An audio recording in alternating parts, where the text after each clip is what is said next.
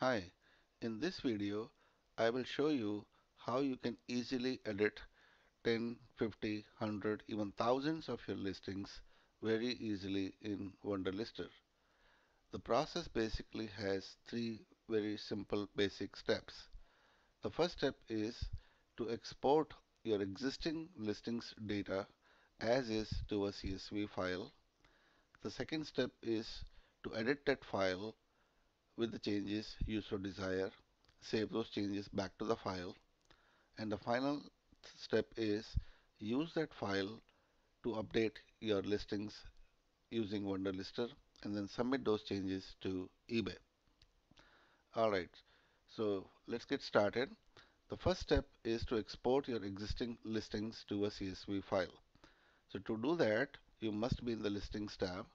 If the listings tab is not already open, you can open one using the menu option listings manage. In this video, I will demonstrate how you export your listings. So I'm going to export only one, but the process is the same. So you select all the listings you wish to export, and then once you've selected, click on the button export just above the grid. A new tab opens up. So we need to do here is to export certain columns that we wish to change. In my current situation, I am interested in making change to quantity and price. So what I'm going to do is click on Manage Export Views. And as you can see, I have the columns that I have selected is eBay item ID, which uniquely identifies which eBay listing I am going to modify, and the price and the available quantity. So, and I have saved that view under a name called Edit Price and Quantity. So edit price and quantity is what I selected. Essentially, what is this saying is if I export my listings that I selected using this view, the final CSV file will have those three columns that are in my view. And the file will be saved, as you can see, is listings5.csv, and it's a comma separated file.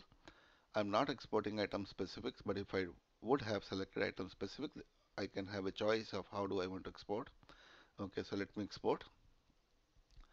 As you can see, the file after exporting, this is listings5.csv, automatically opens in Excel, and that's a issue with Excel that all large numbers displays exponential form. So you select that column, do right click, click on format cells, select the number and make it as 0 decimals, and then it will be fine.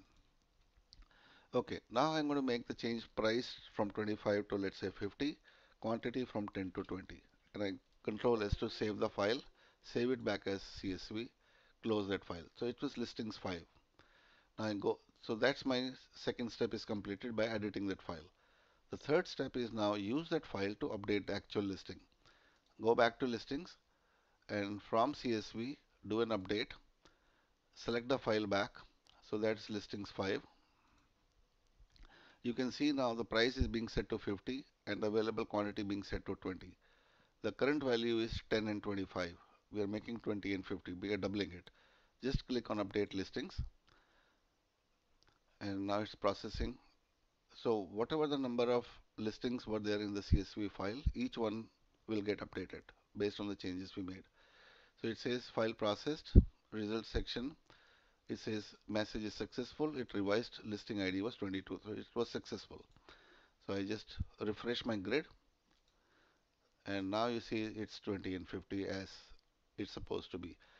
Just to verify that eBay indeed has quantity of 20 and the price of 50, select that listing and view it on eBay. It should have a price of 50 and more than 10 available. So we see that it's not that hard to make changes to multiple listings using a CSV file. All you have to do is follow those three simple steps that I outlined. First step, export the columns that you wish to change. Make sure you do export the eBay item ID column because that's a unique ID for each individual listing. That's how Wunderlister knows which which list eBay listing you are intending to modify.